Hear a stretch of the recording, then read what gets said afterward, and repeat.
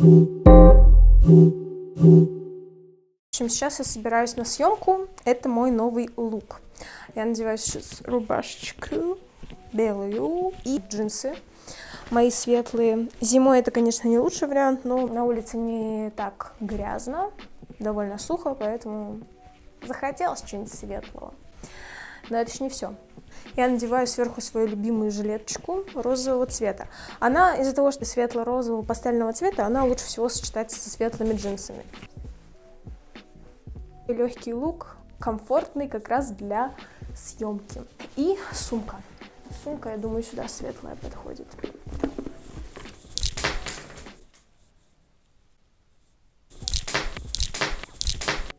Эпичненько. Просто самый лучший вариант на зиму. Вся в светлом. У меня даже пуховик светлый, белый. И это проблема. Ах да, аксессуары. Я решила здесь сюда такое кольцо надеть, потому что оно сюда идеально подходит. Розовый цвет. Такое массивное, но при этом очень красивое. И к этому у меня здесь есть такая вот цепочечка розовенькая. Тоже с сердечком. Все. Следующий образ, это образ для домашней съемки. Ну, как сказать, я часто снимаю ролики дома, это и рилсы, и разговорные какие-то ролики, и влоги, и так далее, поэтому часто я тоже наряжаюсь, крашусь дома и снимаю. У меня такой образ интересный, верх похож на Wednesday Addams, я как раз в этом образе поменяю юбку и буду снимать еще один ролик, по-моему, он уже вышел, и я вот сюда поставлю подсказку, я думаю, что те, кто смотрели Wednesday, вам понравится. В общем, это рубашка от Лиу Джо, я покупала ее еще в университете, это корсет от Личи, юбка от Патриция Пепе. Такой образ школьницы немножечко, знаете. Сейчас мы разбавим украшениями это все дело. У меня есть такие вот серьги. Сейчас мы их наденем. Мне кажется, сюда хорошо будет смотреться. Так, знаете, гранжевый стиль, что ли. Смотрится гораздо лучше. Сейчас я еще кольца надену.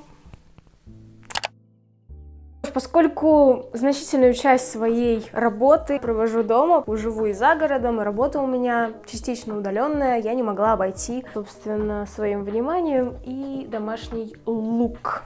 Привыкла дома выглядеть комфортно, но красиво глазу, чтобы мне самой было приятно. У меня такие вот штанишки, я недавно их купила в этом. Они очень удобные, расцветка у них очень милая такая. Также у меня здесь кофточка. Ничего особенного на самом деле. Если вдруг я замерзну, у меня всегда есть вот такой вот свитер.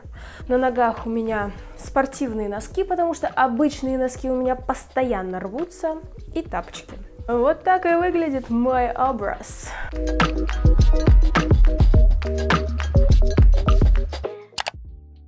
Мы с вами собрались сейчас на такую встречу в ресторане. Она будет полутворческая, полусерьезная, поэтому я нашла в себе разрешение надеть такое декольте небольшое. Но поскольку это не бизнес какая-то встреча, это такая творческая встреча, поэтому как бы я прилизала волосы, знаете, надела пиджачок. Пиджачок, он такой укороченный. Я очень люблю такой прием наслоенности, то есть у меня внизу пиджак, еще сверху пиджак.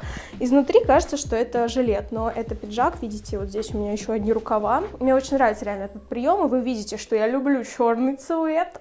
Но решила разбавить это белой сумочкой и белым маникюром, чтобы не было скучно. И на мне вот такая вот подвесочка и сережечки. При этом выглядит стильно, но элегантно и сдержанно.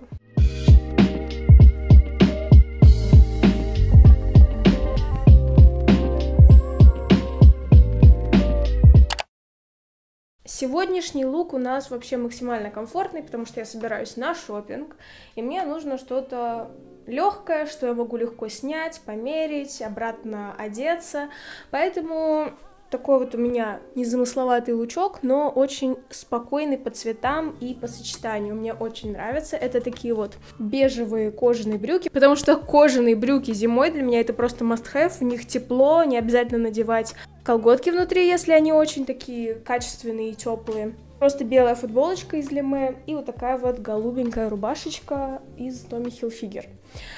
Сейчас я добавлю немного аксессуаров. Так, я надела немножечко аксессуаров, часы для того, чтобы следить за временем во время шопинга, потому что во время шопинга время летит довольно быстро. Надела немножко колечек, вот такие вот делишечки, малышечки. Чтобы не ходить всю неделю вся в черном, как я это очень люблю, потому что 90% моего гардероба черного цвета. Я не знаю, как так выходит, но черный цвет мне идет. Мне кажется, все так говорят.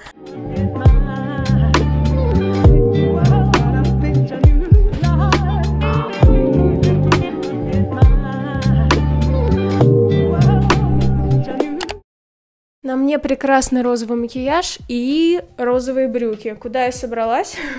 На самом деле я собралась на мероприятие, которое такое полуновогоднее, полукорпоративное, полуделовое, что ли. В общем, это такая новогодняя ярмарка и какие-то мастер-классы и так далее. В общем, я решила что-то скомбиновать с праздничным.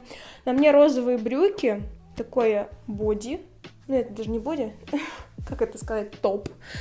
И также я недавно стащила супер крутой оверсайз пиджак у своего папы, который он не носит, и решила его здесь применить, стилизовать. Но здесь явно просится какой-то пояс, потому что он довольно, как вы видите, большой, поэтому я думаю, сейчас возьму пояс. Так выглядит гораздо лучше, но единственное, что мне кажется, здесь нужно собрать волосы, чтобы показать эти вот огромные плечи, которые выглядят просто супер. В общем, по-моему, выглядит очень интересно. Также я хочу добавить сюда все-таки перчатки, которые мне вчера пришли, наконец-то, для образов, потому что хочу добавить какого-то праздничного такого новогоднего настроения сюда, поэтому сейчас надену перчатки и разбавлю это тоже, наверное, какими-то кольцами.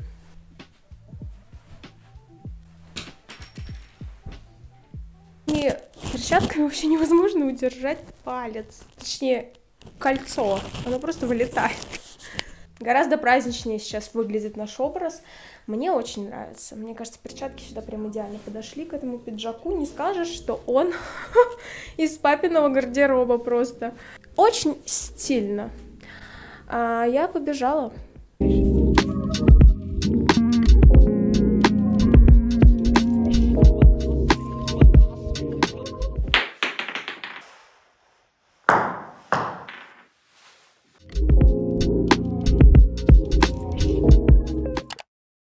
Всем здравствуйте! Неожиданно, да? Сегодня я, как уже упоминала в одном из влогов, я собираюсь на вечеринку в стиле Гуччи, новогодний корпоратив, скажем так, в стиле Гуччи. В общем-то, вот мой образ. Этот пиджак, он очень, на самом деле, классный, несмотря на то, что он вроде бы уже давно вышел из моды, но он здесь выглядит очень классно и уместно. Кто не знал, стиль Гуччи — это что-то связано с ретро, с сочетанием ярких цветов. Вот, на мне платье зеленое, рубашечка моя с красивыми такими рукавами сюда прям идеально вписала. Чем больше ярких цветов, чем больше странных сочетаний, это вот тем лучше. Вообще должна еще быть красная лента, я не знаю, буду я использовать ее или нет, но посмотрим. И, собственно, мои лоферы. Колготчики в сеточку красненькие, перчаточки. Мне очень нравится, знаете, стиль Гуччи выдержан, но на мне. То есть мой стиль все равно здесь присутствует, такой, знаете, секси. Мне очень нравится, как получилось.